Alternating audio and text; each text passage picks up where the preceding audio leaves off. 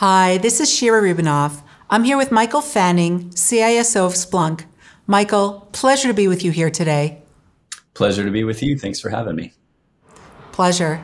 So Michael, AI is transforming security operations across the spectrum by enhancing threat detection, reducing false positives, and speeding up incident response. So can you please expand this and describe to our audience how AI is transforming security operations centers, also known in the industry as SOCs? Yeah, so you touched on a lot of great points on how SOCs are using AI, but I really like to break it down into a couple of different areas. Excellent. The first area is how does AI impact from an attack perspective, and how do we think about securing against AI? How do we think about protecting AI assets internal to our company? And then lastly, how do you think about how does AI transform the SOC? So that's really the kind of the three categories that I think about.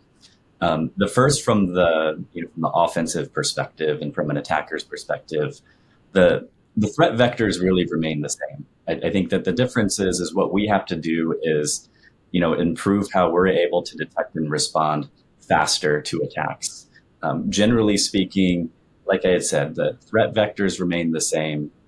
Phishing is still a phishing attack, but a phishing attack has gotten much better, much more realistic compared to the attacks that we're familiar with in the past.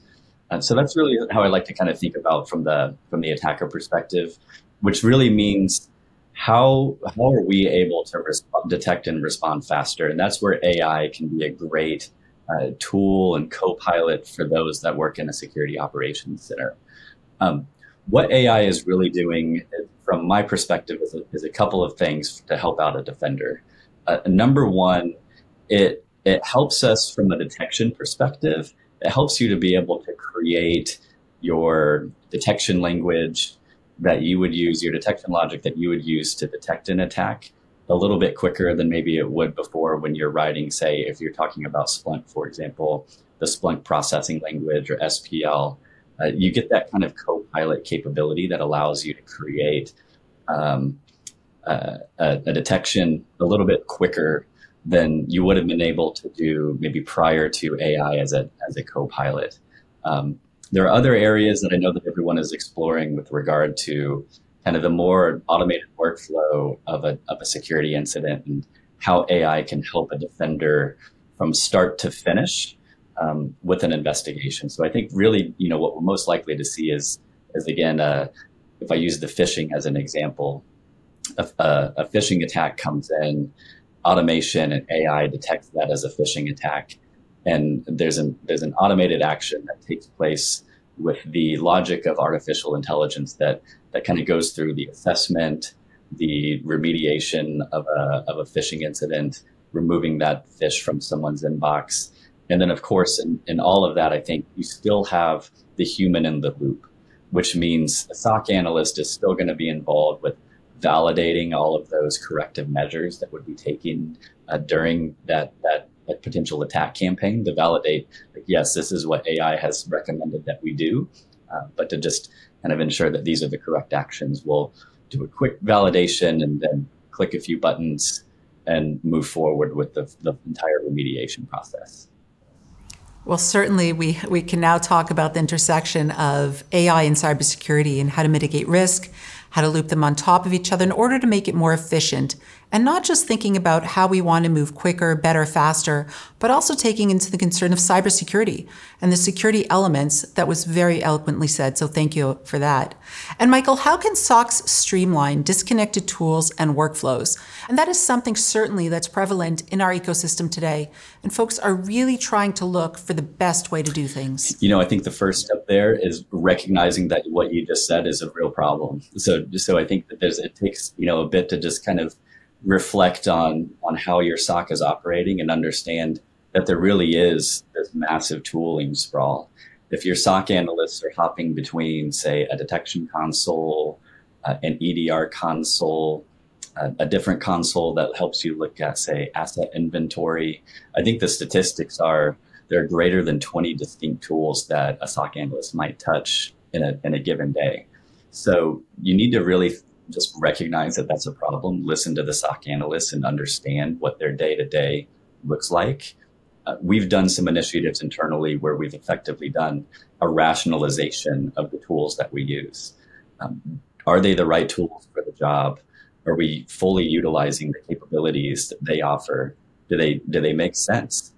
And then ultimately what happens is you identify overlap in the tooling capabilities. And that leads you down the path of how do you streamline, those workflows? And I think, again, it starts with understanding where you have duplicative capabilities or capabilities that don't make sense, consolidating those capabilities, and then through automation, automated workflows, that's where you can really help to do the streamlining capabilities. My favorite capability that we have internally is our use of our SOAR platform, our SOAR, the security orchestration and automated response platform. It has, just with any SOAR, I think regardless of the vendor, any automation, that ability to just take those manual steps out of the process and fully automate them and consolidate and collapse the time that it takes for a full investigation is just incredibly valuable. Well, very, very much so. And we talk a lot about the SOC performance and the measures that we have and how we validate things in terms of speed and output, et cetera. So how does the tool sprawl affect SOC performance? Yeah, I think about how many consoles and windows does a SOC analyst have open for that person to do their job. So if you think about a detection fires, okay, here's the asset that the detection fired against. Where do I go next to understand what that asset is? In some instances, you may not have an asset inventory system. You might have multiple asset inventory systems depending on, is this a production environment? Is this a corporate environment? Is it a lab environment? How do I kind of run down and understand where that asset exists? Then what might happen is okay, this environment over here in this production environment, it uses a different endpoint detection and response capability than what we have deployed within our production or within our corporate laptop user endpoint environments, et cetera. So I think what happens to a SOC analyst is they go through this context switching so many times per day, and it's not just a context switch on what the detection was that fired and what that detection and what that investigation looks like. It's maybe depending on the environment that I was doing an investigation in, even though it's the same, like a similar attack or a similar kind of detection that fired, I might have a completely different set of tools that I have to use in this environment over here compared to this one. And so you have different runbook workflows, different capabilities of automation, different abilities to respond. And it ultimately just creates this scenario where an investigation, I think, is 2-3x longer than it should if compared to whether or not if you had more of a collapsed, consistent capability across all of your environments. Well, yes, certainly. And we talk a lot about the different ways that we could help the SOC team do their job in a way that's important across the board for the organization. So, Michael, what is detection as a code, and how does this benefit the SOC team? So you're going to hear probably multiple definitions of what detection as code actually is, but I'll tell you the way that the way that I think about it. It's treating your detections as similar to the way a software engineer might treat code that they commit into production. So effectively, what that looks like is you have a development lifecycle. Within that development lifecycle, you have quality checks on your code for your detection. Is your code performant? It's one thing to be able to detect an event, but does it detect an event in a performant way? You're also going to have, say, a change control process. You're going to have versioning. You might have a release process or a release cadence would say, on this particular day of the week, this is when we deploy new detections into our production environments.